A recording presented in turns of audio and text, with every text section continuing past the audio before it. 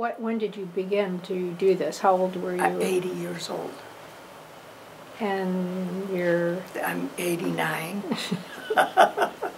I did 3 rugs in 2004, the first time I ever did anything.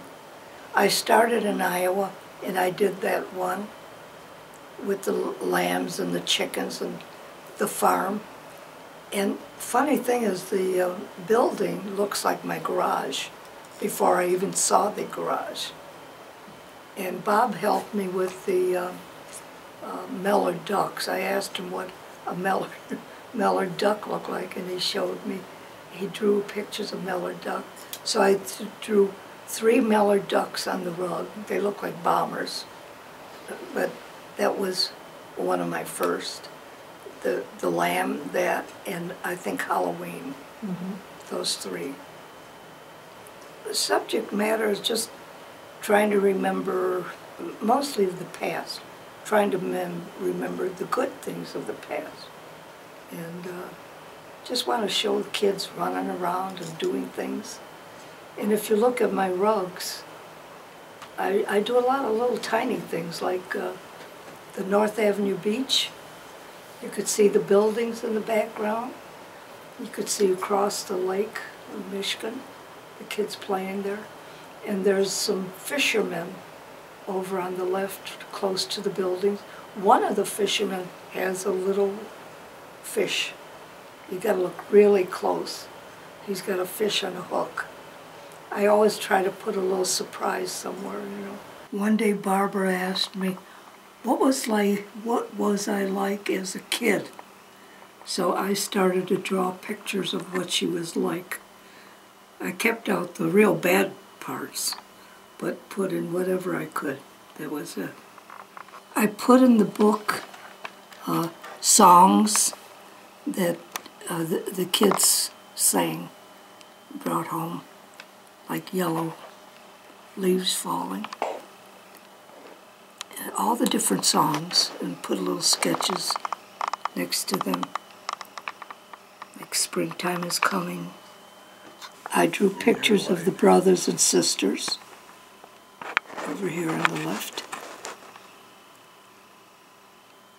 And here, when she was born, the time she was born, and her first year trying to get a vaccination was impossible. She twisted and turned, and they finally flipped her on her belly and shot her in the butt.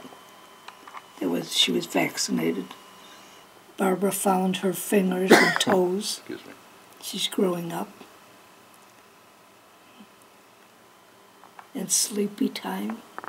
Here's how Barbara began to play with the ball and trying to catch the pussycat. She says, I want my pussycat. There's a pussycat running around trying to get away from Barbara. And Barbara learning to walk at 10 months old, falling, getting up, walking again. Barbara Mound toilet. She found aspirins and swallowed the aspirins, and then told me that she swallowed about 5. So we tried to gag her, tried to get it up, couldn't, and had to take her to the hospital. Doctors had to pump her stomach. She didn't mind the tube going down up her nose and into the stomach. But then she had to go pee. And she started to yell that she had to go pee, and they wouldn't let her up. They strapped her down. And then she swore at the doctor. She learned to say, "You son of a bitch." Held picnics in the summer. And Barbara went to one that was having games, you know, and she won every single game. She won ping pong ball and the little ball and jack and a little airplane. She won everything out of somebody else's picnic. And we were watching. There's Angie and I. Angie had Shirley, I had Richard, and we're all watching television. And our big dog, Rusty, is sleeping soundly on the floor with Barbara close by. and we're watching Hi-Oh Silver. And she gets an idea, and she mounts Rusty, and he went crazy. He ran and dumped her off right on the side of the wall. That's in front of the yard. The kid's playing rough outside. There's on a bike, and Rusty playing, and here fighting with a kid in the classroom. The teacher asked Barbara to come to the front, and Barbara started to walk to the front, and a boy stuck his foot out. See where here? He tripped her. And everything was quiet for a while. She went back to her seat, but she crawled back, and she started beating him up in the classroom. And then from there, she had to go to the office for a long time. Barbara was very impressed with the movie Peter Pan, so she invented her own little Indian, and she called it RRR. So she really imagined this little Indian girl running around and playing. And one of my husband's drunken friends came over one day, and he thought he'd get in the game with her. So he would, she was very upset because he wanted to be part of that little imagination. And finally he got in there, and he was playing RR. And then Charlie took a hammer, and he squashed RR. The imaginary... The imaginary Indian. And she never saw RR again. Oh. This was really insane when she went to the hospital to get her tonsils out. And she wrote all this about her throat. Her damn throat was full of phlegm and everything. She wanted me to report it to the doctor, and she said the nurses gave her 3 shots instead of 2 or 1. And then she wanted me to get her friends to sneak in, to the hospital. But this is a whole story called Dr. Caporelli.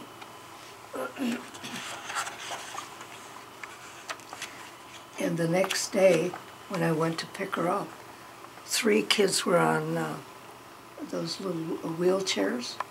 They were having a race in the aisle, So that was...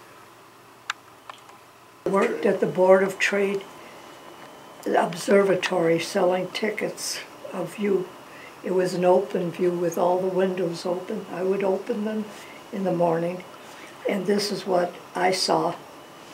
There's a John Hancock in the background, and this is LaSalle Street.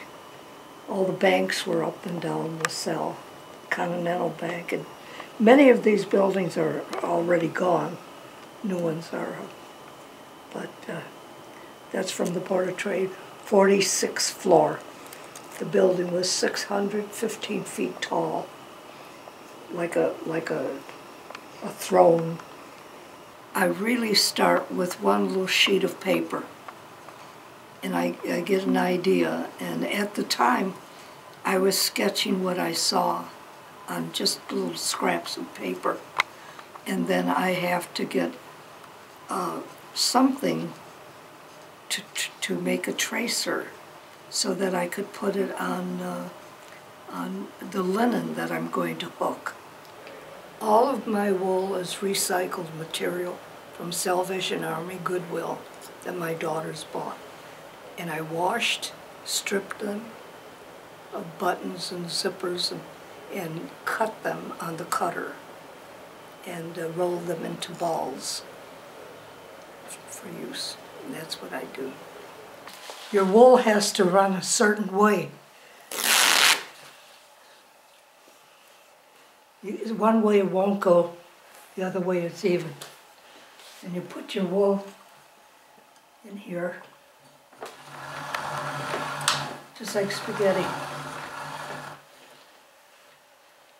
And you get your gauge. Could be any thickness. And that's how you start. Of course, you wash the wool.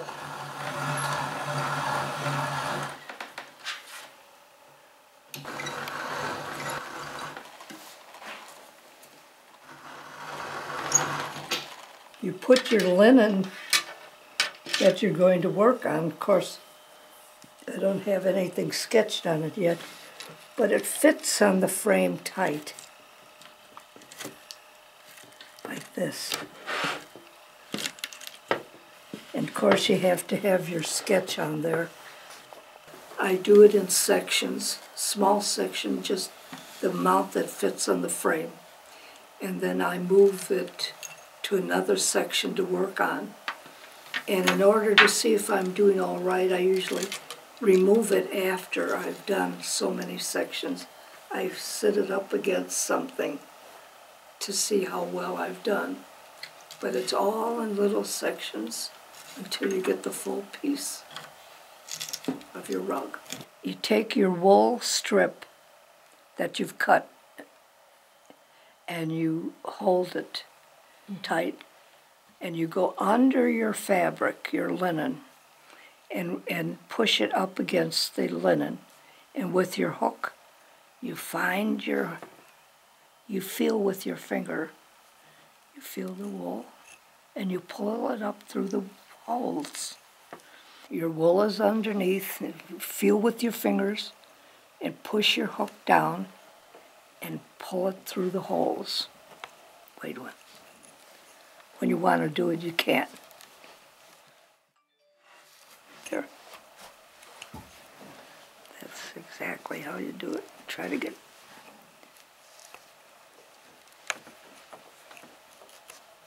Whoops.